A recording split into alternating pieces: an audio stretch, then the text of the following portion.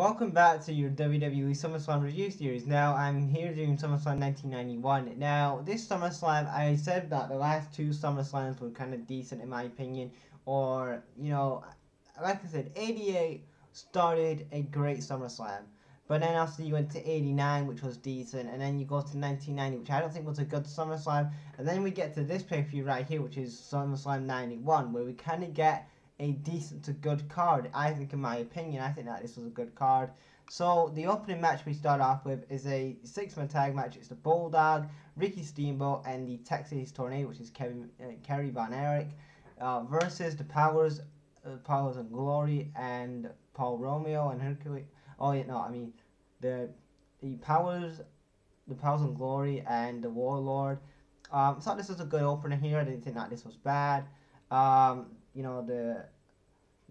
The faces go over. I thought it was a good match, and then we get to one of the best matches of the night in my opinion, and Bret Hart versus Mr. Perfect for the Intercontinental Championship.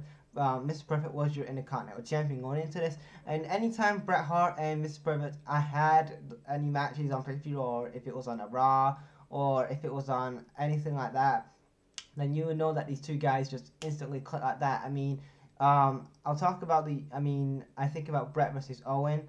That was a good match at SummerSlam 94, and I'll get to that in a couple more videos. SummerSlam 92, Bret Hart versus British Bulldog. Really good match. That's my next review. That's the next in the series, so SummerSlam 92. So anyway, back to this match. This was really good. A lot of good technical wrestling. Mr. Perfect.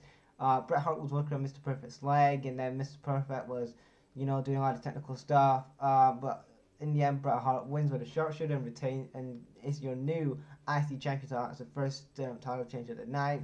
Then we have another tag team match. It's a natural disaster, which is Earthquake and Typhoon. I hope I said that name. Versus the Bushwhackers. The heels go over. I thought it was a decent match. Then we have Virgil versus Ted DiBiase with Sensational Sherry, and this was for the $1 Million Championship. And this was at the time when they actually split up Virgil and Ted DiBiase as kind of, they weren't together anymore, and they had Sensational Sherry and Ted DiBiase together as a unit, because also the year before they had Macho King and Sensational Sherry, but also Sensational Sherry turned the Macho Man and whatever, and Miss Elizabeth and Macho Man got together, and then blah blah blah. So yeah, there you go there. And after that, Virgil got the win here. Virgil defeated Ted DiBiase to win the $1 Million Championship. So that's our second title match tonight. But this was a real good story here, where basically you had, Ted DiBiase was the heel, and obviously Virgil was the love babyface that really wanted to get his revenge on Ted DiBiase. And he looked like from these video packages that he was getting kind of organic babyface reactions, especially when he came out. Virgil, when he won and when he came out of the ring, when he came out for his entrance, and when he came out after he won his match, he got like a monster babyface. Like, I don't know, I think he got like a mega kind of fucking babyface reaction. That's pretty good. That was to get Virgil over like that. So props to WWE there. So yeah, like I said, it had a good story to it. I thought the match was decent. So overall good winner there. Big Boss Man versus the Mountain. This was just kind of a whatever match to me. The Boss Man wins, and then the Boss Man throws him into the cop car, and then the cop car drives to the cop station, and then we see the Mountain going into the cop station. This is what I want to see more on WWE television. This is what we don't see. When we have a segment where we have, if I could wrestle, gets arrested. We see them maybe going to the cops and then getting released or something like that, but we never see them actually going into the cells and actually them getting arrested, properly arrested. You know what I mean? Making it realistic. And here we had it here.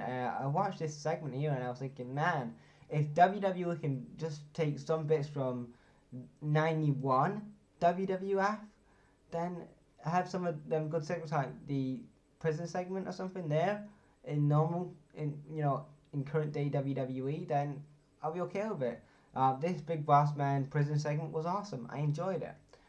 And then we had the Legion of Doom versus the Nasty Boys.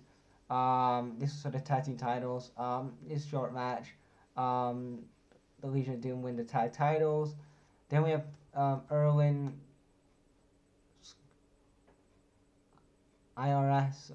versus Gregory, whatever, it was a whatever match in my opinion. Then we get the main event, and it was Hulk Hogan and the Ultimate Warrior versus Sergeant Slaughter, Mustafa, and General Adnan. I hope I said your name right. And the special guest was Sid Justice, yes, the guy who broke his leg in WCW Sin 2001. So yeah, this was a good match here. The big faces go over. Typical Hogan and Warrior match where they do their shit and whatever. Good match. I thought it was a good match, still good main event. And then we get to the real main event, and it's Macho Man Randy Savage. Oh yeah. And Miss Elizabeth's wedding.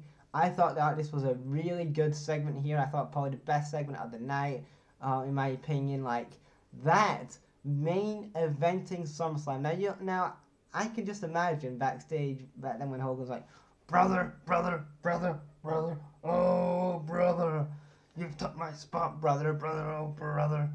I could just imagine Hogan politicking over like those two taking his spot. But yeah, I thought it was a good segment. But yeah, I don't think Hogan would be too pleased with Macho Man and Miss Elizabeth taking his spot in the main event of SummerSlam. I mean, it's like brother, oh brother. But yeah. But anyway, it's a good segment, and yeah, good way, because that was obviously, because I remember they had Warrior and Macho Man at WrestleMania. What WrestleMania was that? Was that 7? No, it wasn't 7. I think it was 7, because I know 8 was Flair and Macho Man. So I'm saying that was 7, or was it 9? I honestly don't know. If you guys know what WrestleMania that was, because I know Sensational Sherry did turn that year because they scored to also them getting married again. So, you know, that's what they did anyway. So, overall, SummerSlam 1991, I thought it was a decent show. I thought it was better than 1990. It wasn't, like, you know, good as 88. But it was better than, you know, it was an upgrade from 89 and an upgrade from 1990. Because, obviously, in 89 and 1990, we had about 11 matches. On this card, we only have 11. So, they kind of took 2 matches off the card here. But, overall, I thought it was a good pay-per-view. And, yeah. What do you guys think of SummerSlam 1991? Leave that in the comment section below, guys, and I'll check you later.